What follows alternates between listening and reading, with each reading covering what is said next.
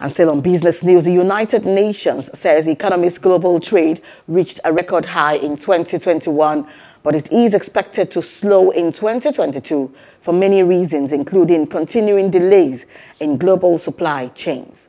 Announcing that worldwide commerce amounted to around $28.5 trillion in 2021, the UN Conference on Trade and Development explained that this represented an increase of almost 13% compared to the pre-pandemic level of 2019.